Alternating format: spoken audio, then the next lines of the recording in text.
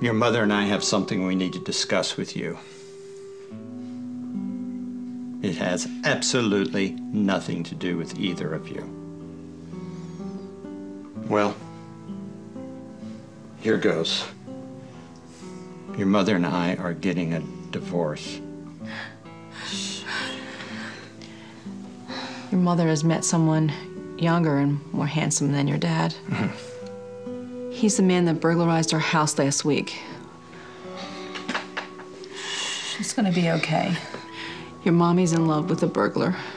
I wouldn't call him a burglar. She let him in the house. He's a weird man, but he's taller than your dad. Oh, really? Am I gonna have to call that burglar Peppy? Your Peppy's gonna live in the street for a while. Where are we going to live? I don't know. I'm working on that.